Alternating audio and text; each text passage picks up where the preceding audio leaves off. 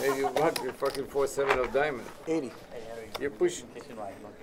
Don't fucking knock it over, Kenny. I'm telling you. Careful. Let me Our friendship's on the line, bro. I'm telling you. You know you put your cards in here. So we have a raise to 80 from Aldar with 7-6 offsuit. Wait, let him play his hand now. Is that a hand? 55? 80. 80?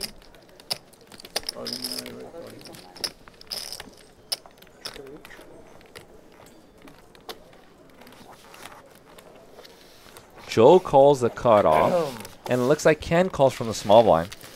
When Ace-Jack calls from the small blind, those are the type of hands that I'm expecting to call from the small blind.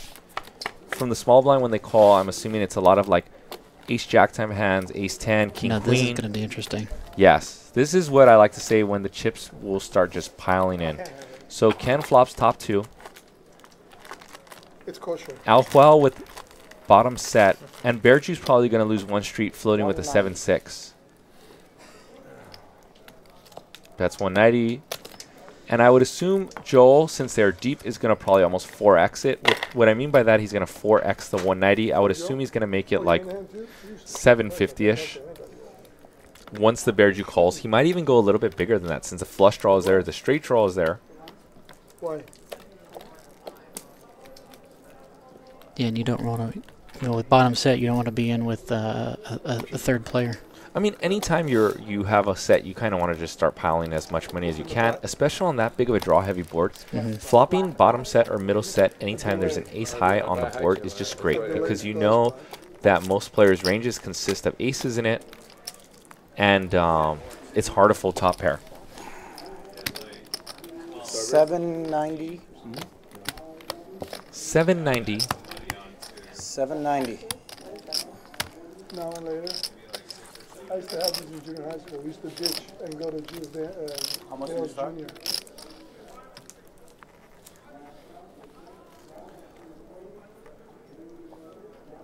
What are you gonna do?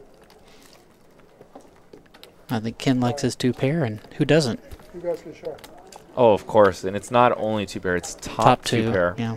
And he probably feels a little under rep since you just called from the small blind. And if you're Ken, there's only a few hands that beat you. There's 3 combos of pocket 7s, 1 combo of aces, and 1 combo of jacks. So you're only losing to about 5 combos. And Ken rips an all in here. Joel's going to snap call. Chips are piling in. I said they go. And they have no choice. Back up it's the cooler. truck. Yep. There goes first board to Joel. And second board goes to Joel. Joel wins both. Great start of the night for Alhuel. Long-time regular live at the bike. Used to be a prop here at the bicycle. Joel is definitely a shark, and he's running very well.